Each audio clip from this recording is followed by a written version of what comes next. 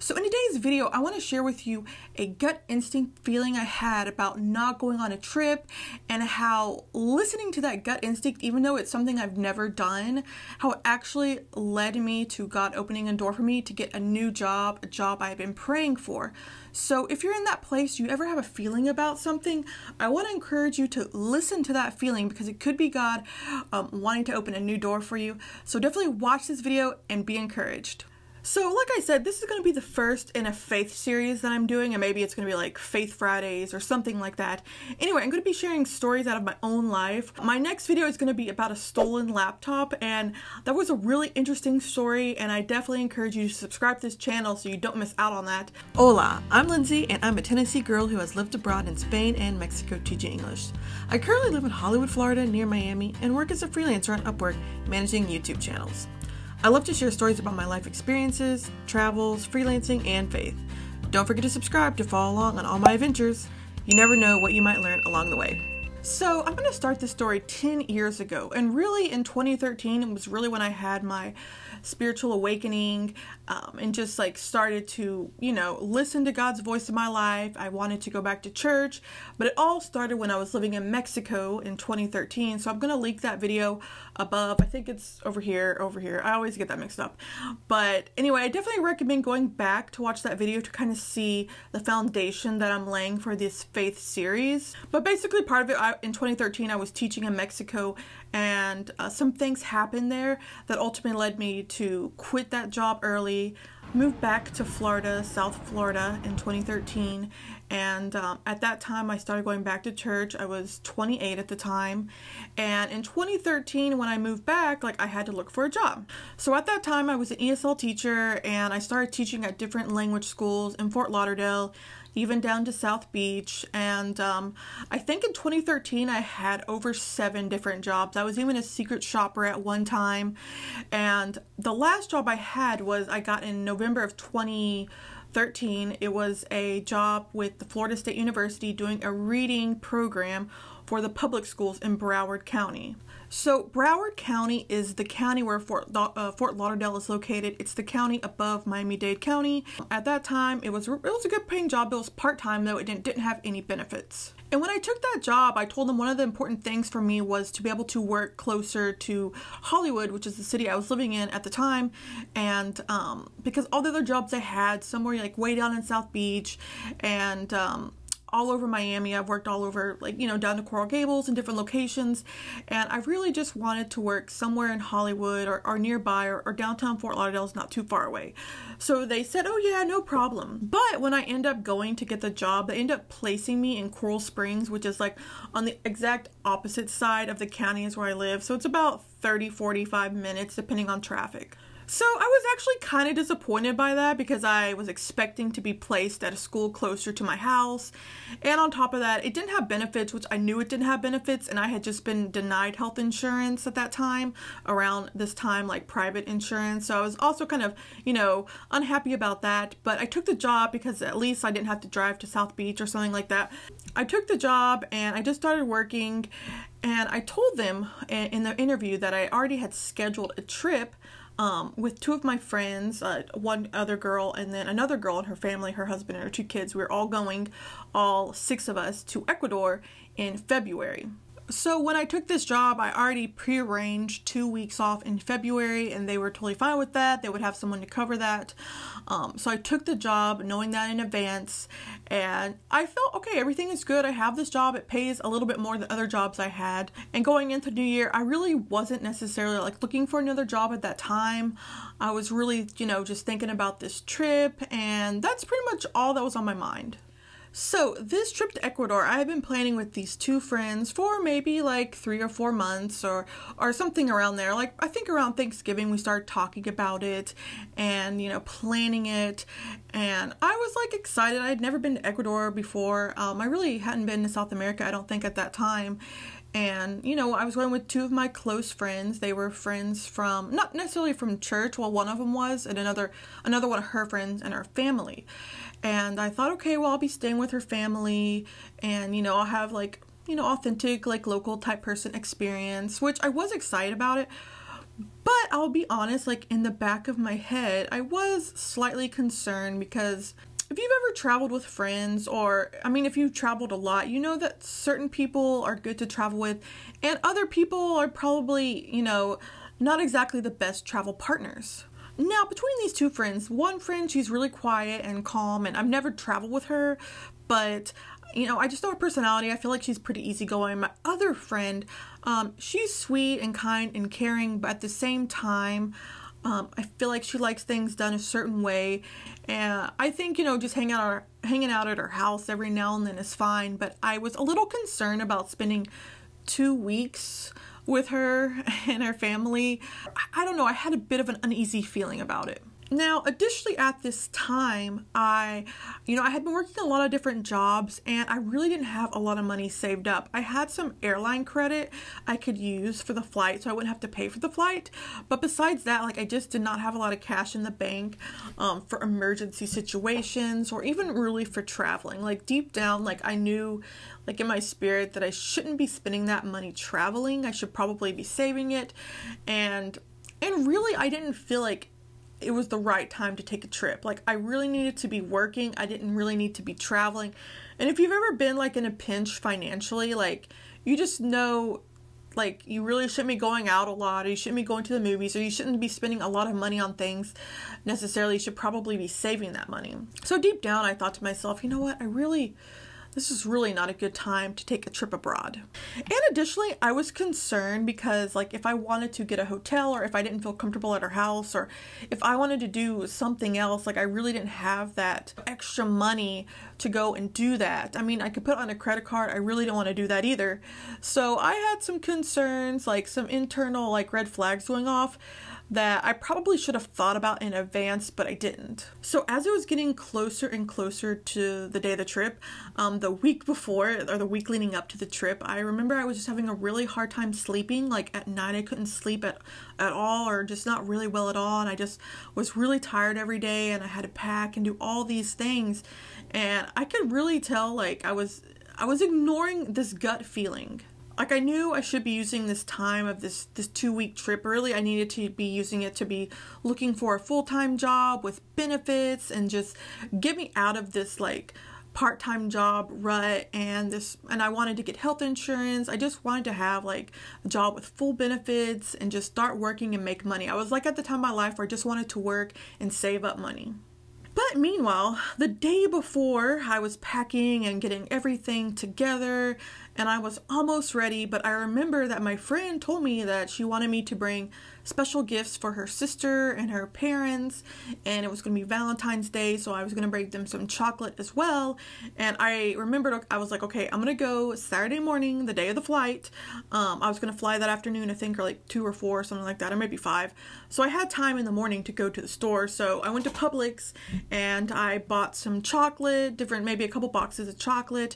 I went to Bath and Body Works and I bought different lotions and sprays and different things like that she said her sister would like. So I bought all that stuff on Saturday morning. I packed up most of my stuff Friday.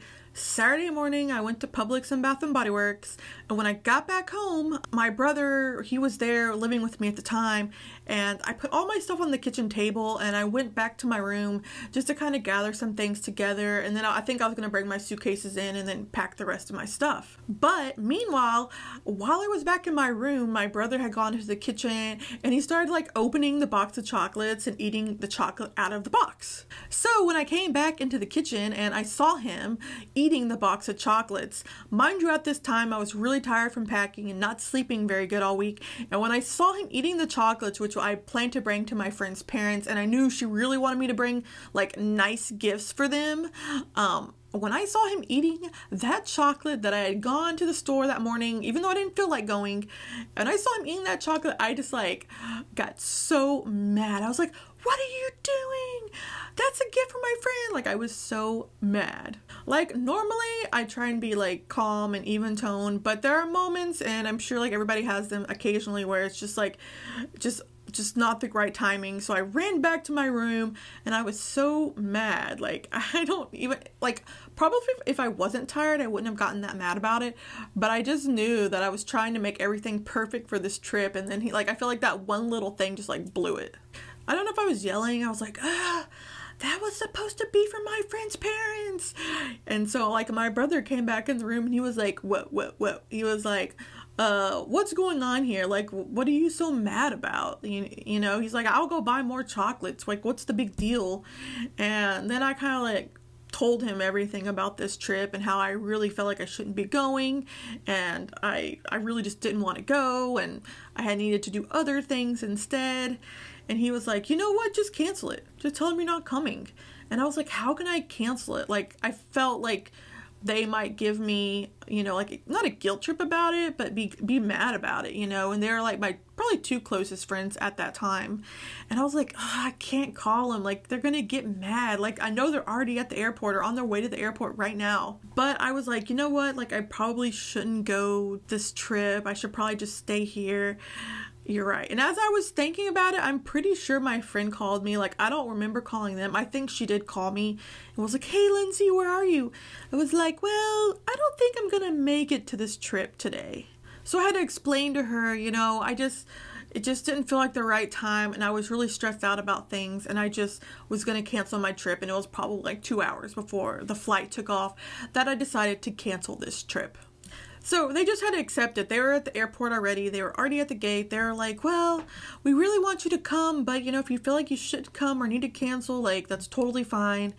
And after that, like, after I hung up and, like, canceled the flight, like, I had such an overwhelming feeling of peace come over me, just like, and after not sleeping for days, I'm pretty sure after that, like, I probably slept like a baby, or at least slept better, like, just so much more relaxed about things. But then I think like Sunday or Monday, I was like, hey, I have 2 weeks off.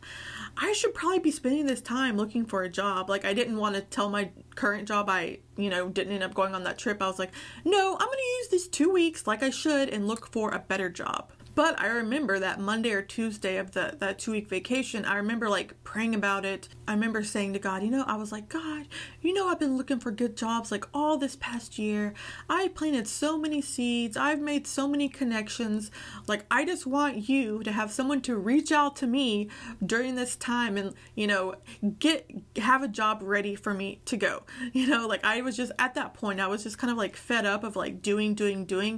And I just like, God, I'm just going to trust you to bring that person to me who has a job for me. So what did I do the rest of the week?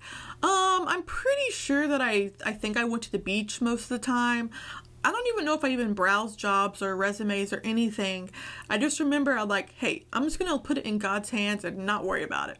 Now, I want to say that this time, like, for the average person, or if you're not really Christian or a believer or a praying type person, it might not make sense at all in this situation to you, but the whole year prior to that, it's been about a year since I had this like spiritual awakening, and I had been seeking the Lord more and praying and just like, you know, pushing in and just really seeking God for direction in my life.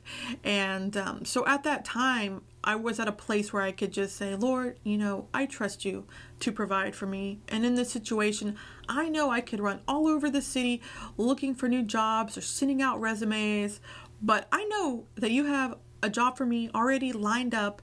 And during this time, I know that you're going to bring it to me. Like, I just knew in my heart that the Lord was going to bring me that job.